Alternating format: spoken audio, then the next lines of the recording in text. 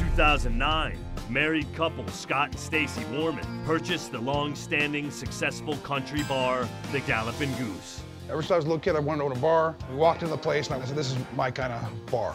Hey, Ralph, Shannon. When I first bought it, business was good. Most successful month we've had, did about 80,000 in sales. When we first bought the bar, Scott and I were working as the owners. I was taking care of our 5-year-old then, and I was pregnant, so I wasn't here as much as I would have liked. The business's prosperity was short-lived as Scott struggled with self-control. Had all these plans, and then all of a sudden, bam, it was just gone. He liked to party a lot while he was here, and he's got a totally different life with his girlfriend.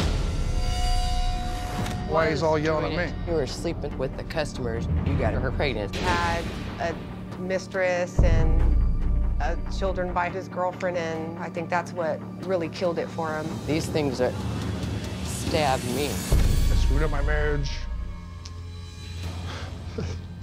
We got divorced. She ended up moving back to California. Took my kids. I missed the hell out of my kids. For my sanity, I needed to be gone. I was depressed. My kids were gone.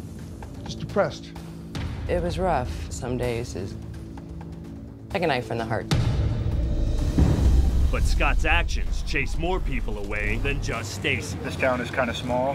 Scott had a lot of problems with bad rep. It felt empty without my family. So I guess I filled that with a lot of booze. There's times I came in here face drunk and acted like an ass. So it did affect people's opinion of me and the bar.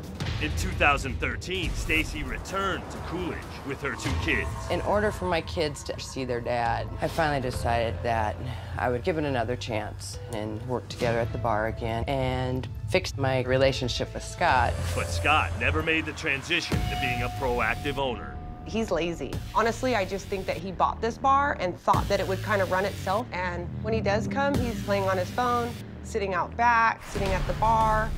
Scott doesn't like to repair things. Our bar is really shaky. He puts off a lot of things that can be done. We didn't have AC for a couple of summers, and it's Arizona, it's hot. Whatever needs done, I do it. I disagree with that statement. Name one thing. Fixing things in a timely manner. Just say no and you walk away. That's not true at all. I'm sorry you see it that way. That's how it is. Now, Galloping Goose is in debt $370,000, losing $2,000 a month, and is only 6 months from closing the doors for good. I have 3 kids to take care of, and if this place doesn't succeed and make money, I mean, I can't take care of my family. Hi, this is Jon Taffer. Be sure to subscribe to Spike's YouTube channel where you can watch more bar rescue videos.